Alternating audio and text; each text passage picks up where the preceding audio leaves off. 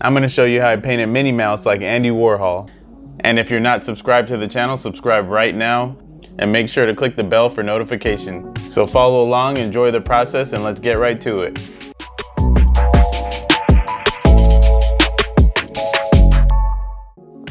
So if you don't know who Andy Warhol is, he's this artist that is famously known for this painting that he did in the 60s of Marilyn Monroe. And he did this silkscreen painting where it was just several images of Marilyn Monroe, and just she was in the same facing the same direction, just different colors on each. Well, I've seen some variations of it where they either all look the same, but it's all the same, but it's several Marilyn Monroes on one photo. I mean, sorry, on the painting, or where Marilyn Monroe, it's the same image of her but different colors and different color contrast. So that's what this whole idea right here is with Minnie Mouse.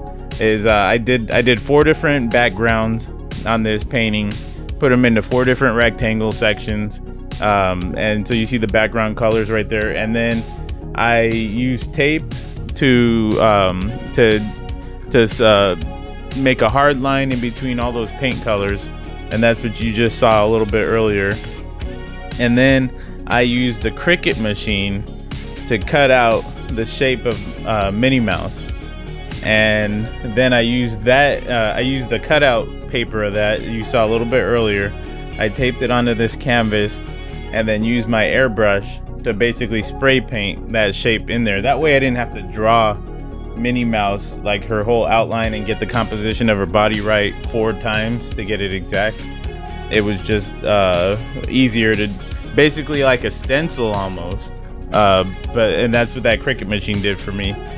And so after I did that, then I went in and hand drew all the details of Minnie Mouse for each individual one of these paintings. So it's basically like 4 paintings in one, and that's what we see right here now. So the first Minnie Mouse that I did on the bottom right, which was the red background, I drew her in. I mean, I drew it in, and then I painted over that background red. And I figured I had a little bit of a hard time getting those peach colors of her skin and the white color of her glove to stand out, and I had to keep relayering, and I had to be very precise and not paint over different things. So I went back. Sorry, I didn't go back, but I decided on these next 3 Minnie Mouses that I did to just mass paint white all across it, where I know it's gonna be lighter colors. And then I went back and I did a couple layers of that.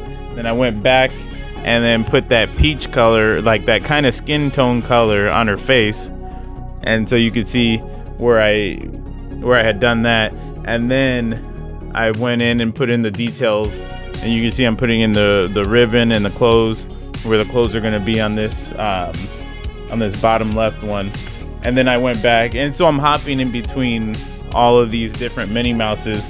And the reason I'm hopping in between them is that you probably can't tell, but it's drying time, and I do have an air dryer, which I use to dry it up pretty quick. But there's times where I could just let it dry on its own, and I could let it dry on its own and then move on to a different Minnie Mouse. And that's kind of the fun part of this painting too, is that, you know, I could start doing something on one and then hop over to the other Minnie Mouse painting picture. So I just move around as the paint lets me, basically.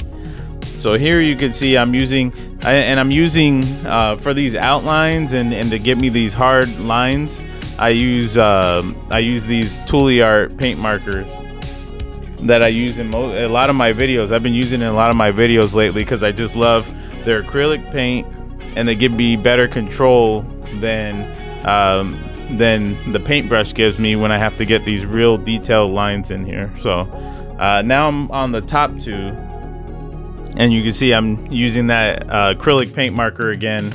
I'm putting the link for that acrylic paint marker in my description down below, so just take a look at that if you're interested in getting these acrylic paint markers. They're really useful.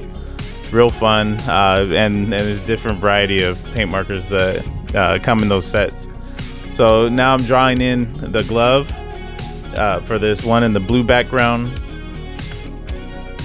and then the mouth. And if you're not subscribed to this channel, make sure you subscribe. I do a lot of these fun projects. I'm gonna do a lot more this 2021. I'm really gonna push and make a lot of different art projects. And if you are a former artist that wants to get back into it, I know a lot of people that used to draw and they drew back in, you know, in high school or when they went to school, and then nowadays they just don't have time to, but they kind of want to. They want to get into that. This is for you. You can watch this. It can give you ideas. You can see what you need to get to slowly get back into it if you wanted to, or if you always like drawing and you just like enjoy watching drawing videos. This is for you. This channel's for you, and so make sure you subscribe. And so now I'm just drawing. I'm using black paint on the paintbrush to fill in. I could use the paint markers to fill in those black spaces, but I like to use the actual paintbrush with the acrylic paint when it's wider surfaces. I like to use the acrylic paint marker when it's when I'm just doing these lines. And so you can see I painted in some white for the eyes. I use that heat gun and getting those final details in. And then I had the cutout from the Minnie Mouse, and I just placed it over Minnie Mouse and used that airbrush to get some shadow in and make Minnie Mouse pop on all those versions. So here we go, Minnie Mouse. And if you like this video, give it a thumbs up. I'm going to post this painting on my Etsy channel. On my Etsy account. So that link's going to be below, and you can buy prints or buy this actual painting. So make sure you subscribe to the channel, and thanks for watching.